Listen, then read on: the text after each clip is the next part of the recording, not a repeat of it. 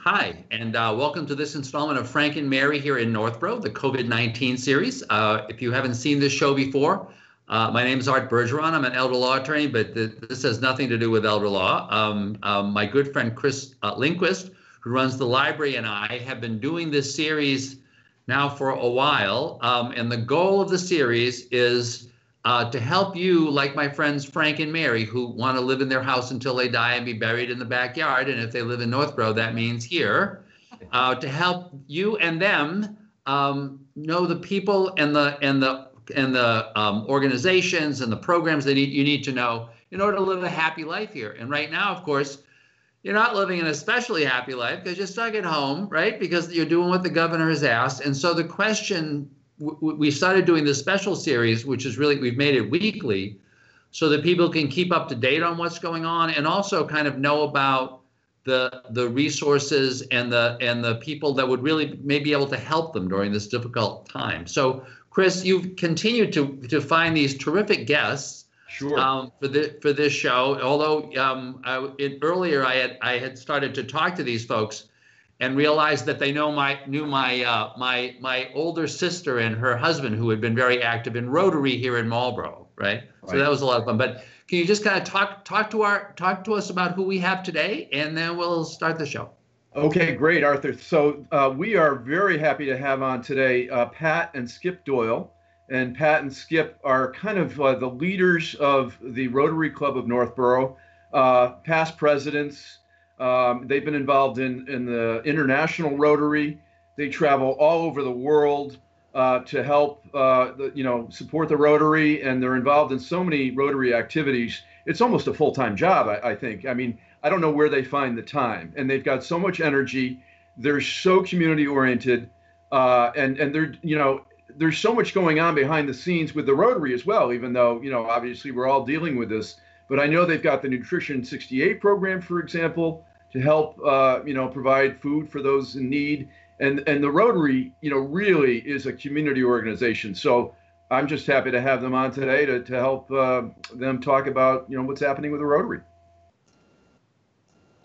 Sounds great. Sounds great. And I think, once again, Chris, I think I was even talking to them a little bit about, of course, the Rotary's response to the polio vaccine worldwide has been so important, and even talking about kind of they're kind of ramping up the Rotary response to COVID-19. So it's just very exciting, very exciting. So thank you for being on the show. It's our pleasure. Our pleasure. Pat and Skip, so I've only been a Rotarian, I think, in Northborough for a few years, and I know, you guys are not meeting in person, but you're having your Tuesday meetings, and we're doing, I think, Zoom meetings, virtual meetings. How's that going? And what are some of the things, the activities that the Rotary's working on right now? So, go ahead. Well, we're meeting by Zoom. We've met probably 4 times now. We're attempting to get as many members as we possibly can to get on with us. Some people don't have the technology, and we certainly don't have a Dana to help everybody get online. But if we had, we'd have more people in our Zoom meetings. The Zoom meetings have been fun, not only for us to talk about business, because business goes on as usual in Rotary, and we have donations and things that we're working on and projects, but also to see how everybody's doing. Because it's great to check in with people. And these are people, Rotary meets every week. In Northborough, we meet 3 Tuesdays, the first 3 Tuesdays of the month. The 4th Tuesday, we meet at Margarita's for a social in the evening. So we see each other every week. It's hard not to see each other every week. And it's hard not to know how everybody's doing. So that's what Zoom has done for us, as well as keep Rotary going. It's allowed us to see people and actually talk to them. So we've enjoyed it. That's wonderful. So last Friday, we invited everybody to have margaritas at home. So we brought a virtual margarita meeting. We held up our margarita glasses, and everybody held up whatever beverage they had at the moment, and we socialized for a while. But we still had business, because business, as you say, business as usual in Rotary. Certainly, you mentioned Nutrition 68. We are so heartened by the response of Northborough to the Nutrition 68 program. All we've had to do is mention that we're looking at food insecurity of about 30 families spread throughout the elementary system and the middle school system here in Northborough. And we were helping them weekly on Friday with a bag of food, a backpack that no one knew they had. It slipped into their regular backpack. And in that was, just a weekend worth of food that a young person might prepare themselves if they even were left alone.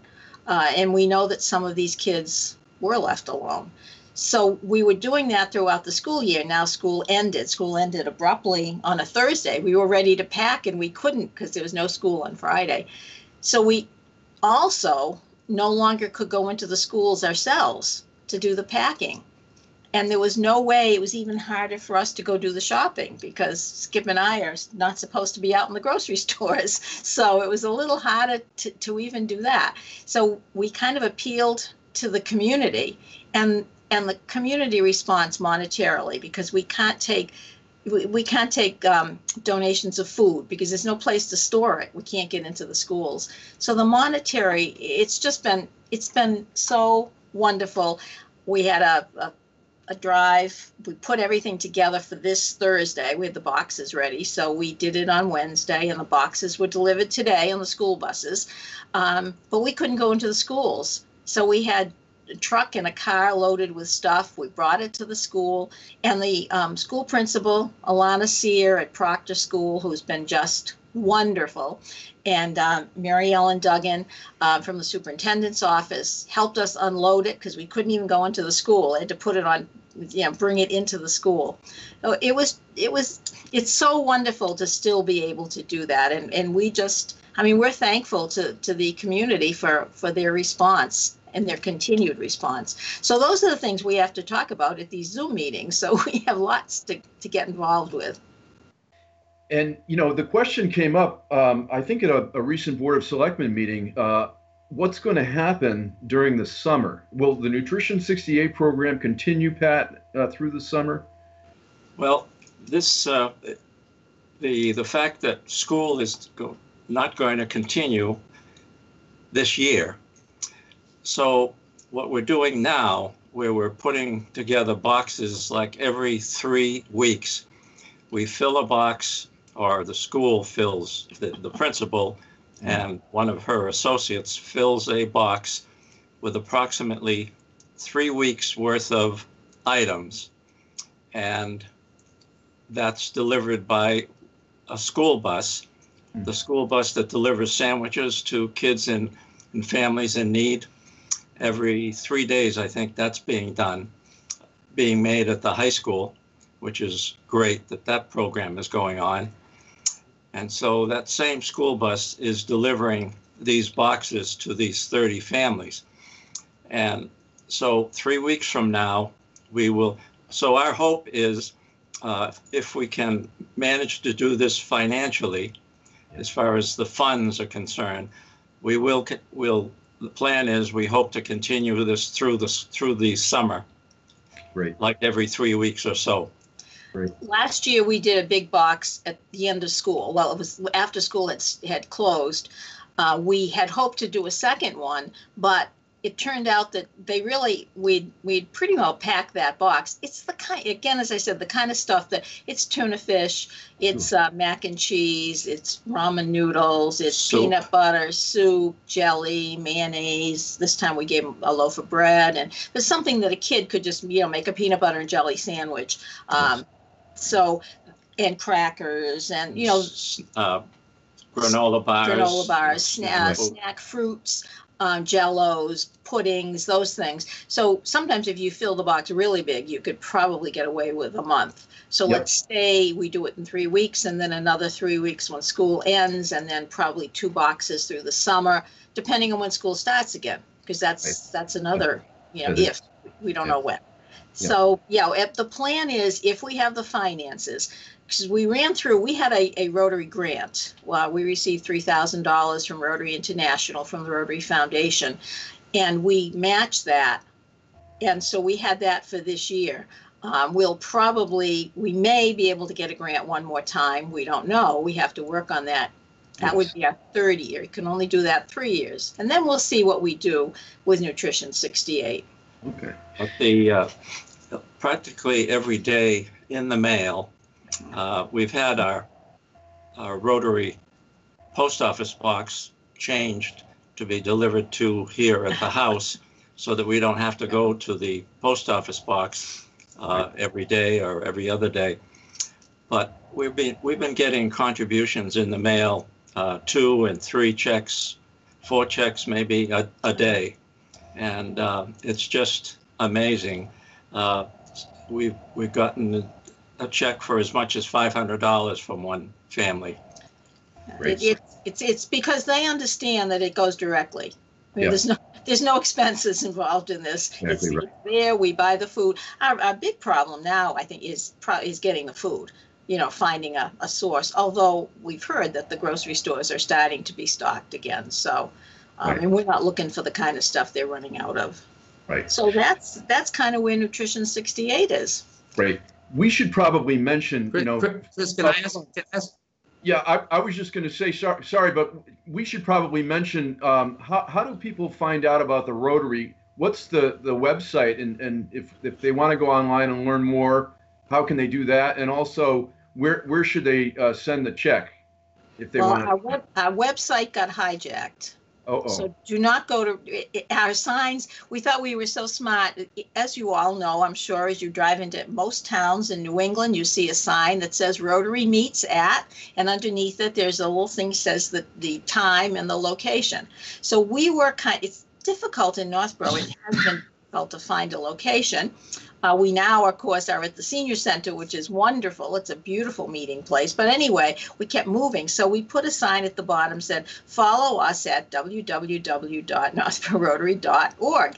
And someone hijacked it. And so now when you go there, you get this whole Chinese, I think it's Chinese, could be Korean. I'm not sure because I don't read it. But anyway, so that's a problem. You can go to our Facebook page. We do have a Facebook page, and we're now putting up some YouTube videos on the Rotary Club of Northborough has a YouTube video page, and we've got some videos there of some of the things we're doing. So this is one way, and just send us an email, and we'll invite you to a Zoom meeting, and you can find out. But there is also a PayPal, and that's listed, I believe, in the Moms group. There are a few. A community advocate had it in theirs. They had the address. So it's a PayPal account that they can also, but they can just send it to Rotary Club of Northborough, box. P.O. Box 651, Northborough, Mass. Terrific. So, Chris, can I ask a couple of questions? Please. So one related to the program and the folks that you're delivering food to. If someone is on this, is seeing this show, and it is pretty food insecure at this point, or there's a child that is really food insecure, is there a way that you would add to that list of people to whom you are delivering? And then I guess the second question is, I was very attracted by the margaritas and the fact that you do these meetings at the senior center. Now, I had been a member of Rotary ages and ages ago. And then I confess had stopped, but it occurred to me that there are a lot of folks who are former business people who could be really interested in this, but they might not have been Rotarians when they were younger. So the question is, can you join Rotary kind of as a senior, as opposed to joining Rotary as a younger business person, right? So both questions. Can you get on the list, and how do I get the margaritas? Okay, so first of all, to get on, we have no idea who the families are. The families are chosen by the school nurses, the school principals, and Health and Human Services. So we don't even know who they are. They vet them. They talk to them. There's certain criteria that they have put together. The school system has put together, and we don't even know. Some weeks we might have 4 from Lincoln Street and 5 from Milliken and 3 from Proctor and 2 from Peasley, and the next week. But all we know is we know a number, and that's how we used to do it, put the bags together, and then someone would come and pick them up and deliver them to the schools. So it's so much better that way, the anonymity of it. We don't know who they are. Yeah. So now I understand. So now get to the margaritas part. Do you still take new members, and how would they, and is there some criterion, and how would they sign up? Well, we would actually be delighted to have quote unquote seniors because seniors tend to have more time to devote to the projects that we're doing, even though, at our regular meetings, people who are working put aside the time at lunchtime to come to our meetings. But absolutely, it'd be a case where they could, contact us, Pat and Skip, at our home number or phone number. Which they're out there everywhere, our numbers, but we can, give them again. But, to your question about the seniors being involved, that's kind of an interesting thing, because we've had people say to us, oh, because you meet at the senior center, that means then everybody that belongs to Rotary must be a senior. And how many of us realize that, you don't have to be a senior, number one, to get involved at the senior center. There are all kinds of things that go on at the senior center that you don't have to be a senior to be a part of.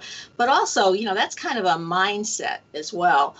You're what is it? You're as young as you feel or as young as you act, and we're certainly nowhere near. We don't act like our age, that's for sure.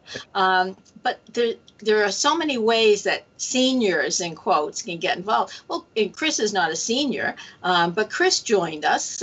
He came as a speaker. That's one way. You've got something. One of the things that's great about Rotary is that if you've got something you're passionate about, Rotary is a great organization to belong to, because you can express that passion. Contact us and say, I'd love to come to Rotary and speak about. And you come and speak and you meet us, and we're pretty friendly people. And so all of a sudden you're a part of us, and then your project, I guess we could use many examples. The example of the fact that we have a ban on plastic bags in Northborough. The young lady who spoke at town meeting and got that passed is the president of our Interact Club, and that's our high school Rotary Club. And she had the aid of Jean Cahill in town, and Jean became a member of the club.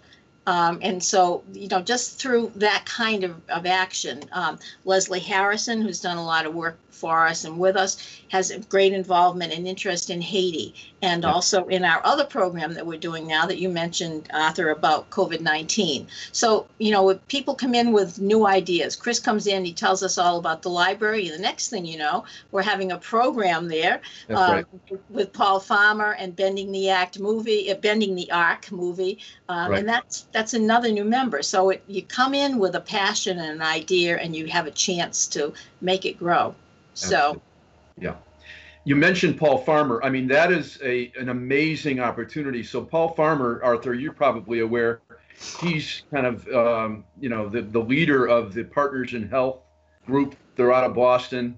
They've been providing health support for Haiti for years and years, and we're having him come and speak. I mean, of course, obviously, it's kind of in limbo at the moment, but we're planning to have him come to Algonquin High School in the fall. And Leslie Harrison, as Pat mentioned, has been working on this, and he's going to be there. We're hoping to have him sign some of his books. He's got a new book coming out. I mean, so it's a great opportunity, and we're just hoping that we're going to be able to actually bring that off sometime in the fall, and the whole community will be able to come out. Hopefully, we'll see how things go, and hear Dr. Paul Farmer speak about his work in Haiti. So that's just another example of how the Rotary's involved. Absolutely. Yeah. And I guess from my perspective, it's just such an exciting. It makes me think about Rotary in a different way. I know that I remember going to a Rotary meeting, maybe maybe 10 years ago, and I know or a couple of the members here in Marlborough were kind of, I want to say, bemoaning the fact that the average age at Rotary had gotten much older, and I know that there is one of the Rotary initiatives has been an initiative around Alzheimer's, and dealing with dementia-related issues. But from listening to Pat and Skip, I mean, they're great, messengers for this, right? It implies a vision of a different Rotary, of a Rotary that very much combines their great tradition of business people who are involved in community service, right, with this demographic reality of this gigantic number of people now who are engaged. They're older, they're still engaged in their businesses because in the old when we were growing up, 60, 65, you stopped. Nobody stops now, right? So the notion of having a group that really has both of these, has this kind of vibrance of ongoing business, while at the same time tapping into both the time and the resources of this very large senior community. And what better place than this amazing senior center that you happen to have in Northborough, this just gem of a senior center that has the industrial kitchen. It's just a great place for that to happen. It's just wonderful. It really kind of opened my eyes to that possibility. I never thought of it before. Yeah. And then on the fourth Tuesday, you can have margaritas. So not at the senior center. You understand that there's no alcohol at the senior That's center. right. That's right. And Arthur, I have great hope for the Rotary because Pat mentioned the Interact Club, and you should see these kids. We call them kids, but they are an amazing group of young adults, high school kids who meet regularly, and it's called the Interact Club, and it's kind of like a feeder group in a sense. And I'm assuming they're going to go on and become leaders in the Rotary. And I think one of them last year, Pat, got the Paul Harris Award. Yes. Which is an incredible award and an honor for a high school student. Maybe you could just talk about the Interact Club for a minute. Well, the Interact Club, they're actually going to be putting a YouTube video together, which you will find interesting. I don't know, did they interview you, Chris? I'm not sure. Not yet. Oh, maybe they'll interview Arthur. They're interviewing people in town. They're doing small clips, video clips, 30 seconds to a minute, the school principal, et cetera, on how they're coping with the COVID virus. And they're putting that all together as a video. The kids doing it all on their own. And it will be a YouTube video on our YouTube site that, people can take a look at. But they come up with amazing ideas. We're going to do a nutrition program, Feed the Hungry. What is it? I can't. The big food packing program. We're going to be doing it with the Saint-Gobain community. That was all set to go. It was going to happen probably next month. And of course, we've had to cancel all of that. But they, again, put this all together themselves. They come up with these wonderful ideas. They have meetings. Sometimes they meet twice a week. Sometimes they'll meet at the library and then they'll meet at the high school another day. They've got about 50 members. It's Northborough, Southborough. It's a community group. And they somehow manage to be innovative and they know they put out letters and things that are so descriptive. People respond to them. They're just a great group of kids. And the young lady that founded it, got it started 4 years ago now, who's a sophomore in college this year. We did give her a Paul Harris last year because of the amazing work that she had done. She certainly exemplified Rotary. So I know that we're getting close to the end, Chris, but I just wanted to make a couple of comments before we just let these great guests go. First, you may want to talk to the kids at the Interact Club and have them talk with cable to see if they can also take that piece and have it converted to a video on cable for folks who, once again, because that's the advantage of cable, is you've got people who may not be checking their YouTube stuff all the time, but they're certainly checking their TV. But the other thing I just want to mention is in terms of going back to the margaritas again, my friend Trish Pope, who runs the senior center in Marlborough, has now started getting one-day beer and wine licenses. Really? For the senior center. That's right, to do, individual events, so, there's hope. There is. There's hope. You can continue to make the senior center an amazingly dynamic place. So, Chris, yet again, you score big. You keep finding these people. They're just great. So I really want to, thank you, Chris, for doing this. This is really wonderful. Thank you, Arthur. We're going to continue to do this. I'm happy to co-host.